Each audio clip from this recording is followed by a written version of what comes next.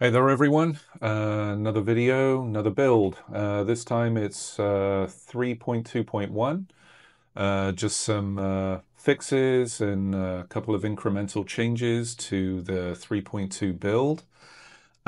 So let's get into it.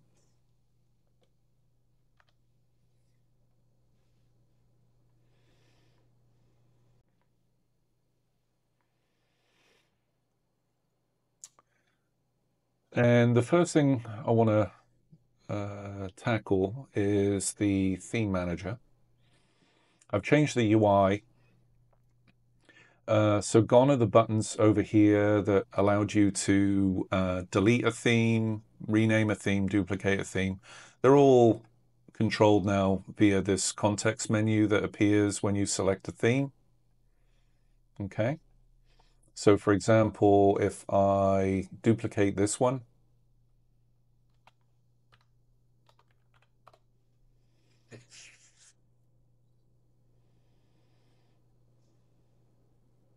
all right, there's our dupe. I can go ahead and do whatever I need to do. Let's delete it.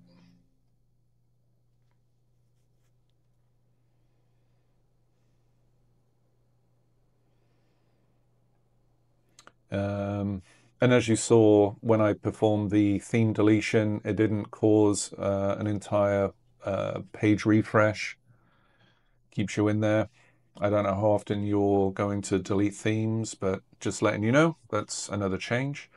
But one of the fixes I made to Theme Manager in the first place, or that's why I was focusing on Theme Manager, is I noticed when I allowed videos to be included, or yeah, to be included in wheel item templates, any view that included wheel item templates with videos, the audio would be playing in the background. So, um, and of course these thumbnails are static, they're not dynamic, so there was no point in playing audio.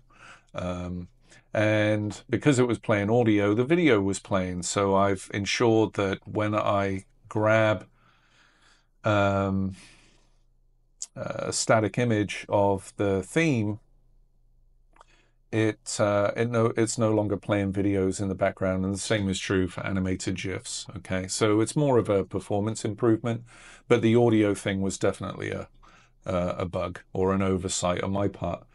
All right, so that's Theme Manager. Just some, like I said, some subtle UI changes here. Let's double click on what's new in 3.2.1.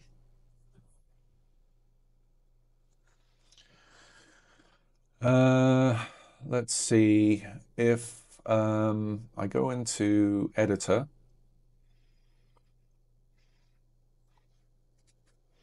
Again, another little UI change up here is on the Windows title bar.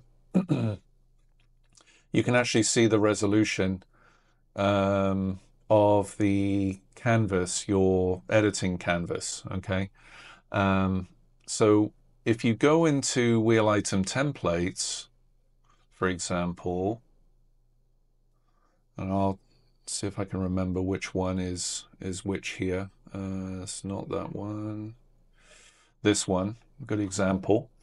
So this wheel item template actually has an alternate size, okay, depending on if it's selected or not selected, all right? And as you can see, as I flick between the two states, the resolution up here, the canvas resolution is being updated as well. So at all points while you're in the editor, you can actually see what the current resolution is set to, all right? So that's another little UI change. Let's go back into views. We'll go here.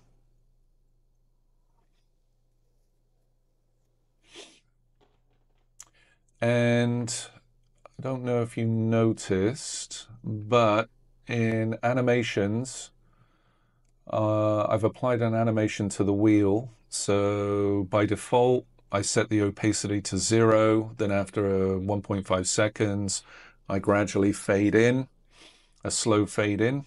All right. That way you don't see the wheel building. All right. But what I've done here is, and if I just add a rectangle and go to visibility conditions, by default, I won't show it. I'll make it visible when the wheel's opacity, which is new, is, let's say, 100%. And there you go. All right, so if I refresh the page, the wheel is now visible, so is the rectangle, okay?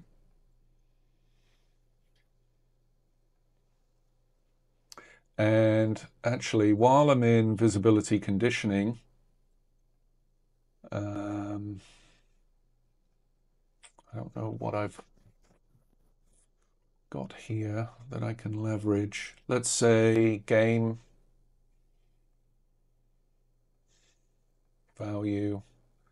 Now the starts with ends with in 3.2, I believe they were case sensitive. That's no longer the case here. So you don't have to specify lowercase er or uppercase er. It doesn't make any difference. All right, I'm just letting you know. So that's another change that I've made here. Let's discard. Yeah, let me delete this. So while I'm in the editor, let's say I want to add a badge.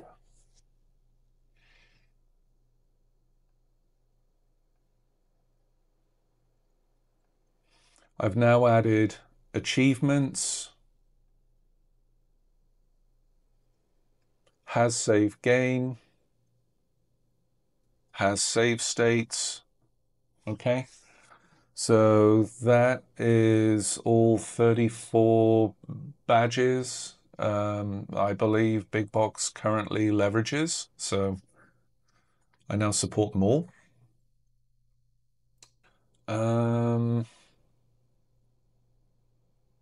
Let's see.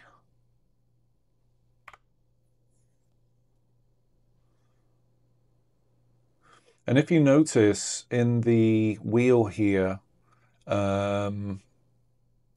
when I'm selecting different games for this wheel item, I have a reveal animation.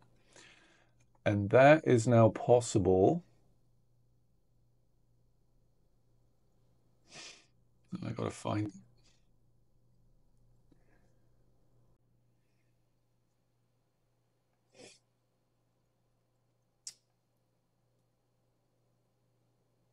Oh, it was this one. So I'm using this circular reveal animation,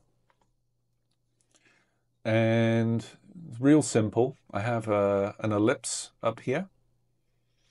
And if I disable the movements, then I can get to the properties. So I've added a new animation, border thickness. So all I'm doing is adjusting the border thickness, in this case of an ellipse, to fill to its maximum. And then when I want to reveal, I reduce the border thickness to 0. All right. And I'll be including this particular theme and all these wheel item templates with the 3.2.1 build as well. All right, so that way I don't have to go into all the specifics. You can actually see it and you can borrow those techniques. Let's see. Let's go back to... Oh, and as we were talking about animations, I didn't realize this, but if you are moving or animating a frame UI element, up, down, left, right, it doesn't really matter. It would cause the theme to crash. Okay, so that's now being fixed. You can animate frames as you were able to do prior to 3.2. Okay, that was an oversight, but that was a big one. Any crash is a no-no. Let's see. Oh yeah, so horizontal view.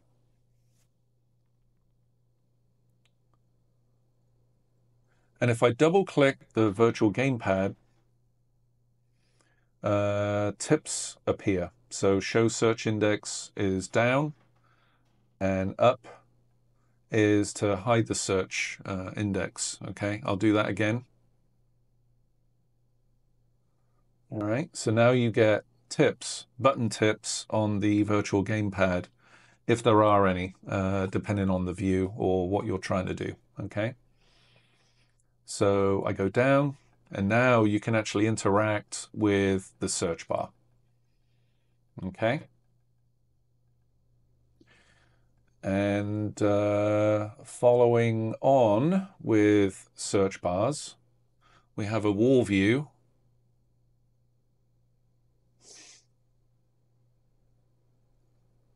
And again, if I double click the virtual gamepad, tips show up. It's saying that the show search index and hide search index share the same button. So I press button A, and lo and behold, our search index appears. And again, you can interact with it. Okay. And again, same styling as before.